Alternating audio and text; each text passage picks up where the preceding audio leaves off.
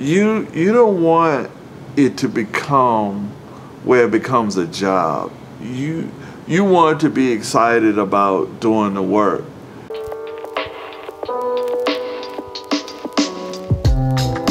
Where were you in your journey of doing art when you started to think about the business of art? Like what was the catalyst to that? Was it like you spending a lot of money on doing art and you like, man? Well, in the beginning, when I first started painting, actually there was someone at a job that I was working. They gave me my first money to start painting. I did a painting for their home. His name is Bill Douglas, and he gave me the money to start painting. I didn't have a car at the time, and gave me a ride to go pick up the canvas and everything. And I started painting. I did his painting, and then I did a couple of paintings for myself to start up. I didn't know anything about the business.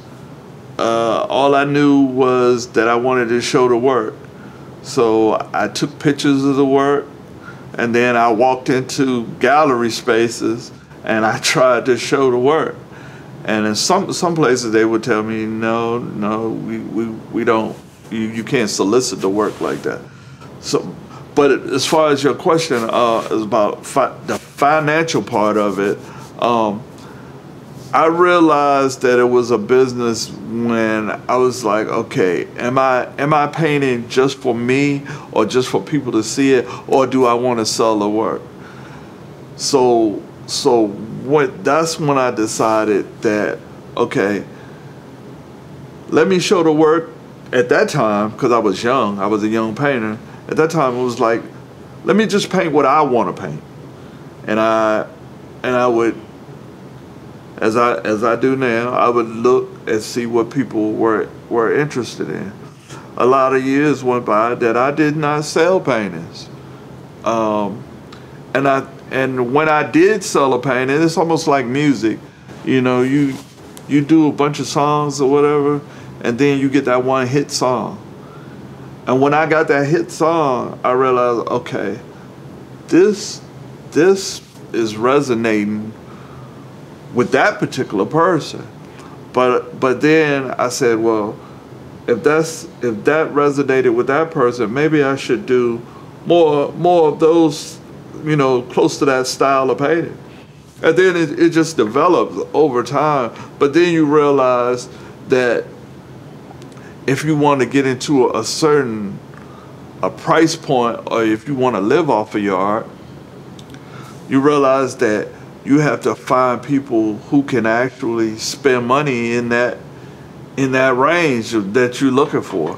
So yeah, that's also, you know, as far as the business goes, that's what you're trying to do. You're creating work, and you just hope that work resonates with people who can purchase the work, and also there's work that you hope that they can show in certain places, and they don't feel like, oh, I can't show this work here, or it only fits in my home here. So all of those things, I guess, come into play.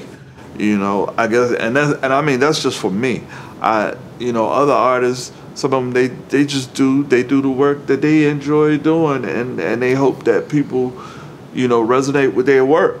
But I think I would say I'm a little calculated with the business of it, but also I enjoy the work that I'm doing. I make sure that I don't get in a place where people tell me, oh, you have to make this or you have to make that, you know. So and that's where I am right now. You know, I don't know what the art world has in stores, like you have to make this style of work because these people like that, you know. But right at this point, I'm able to create the work that I enjoy, and also say, okay, this is the work that I've also noticed that people like, you don't want it to become where it becomes a job. You want to be excited about doing the work, but at the same time,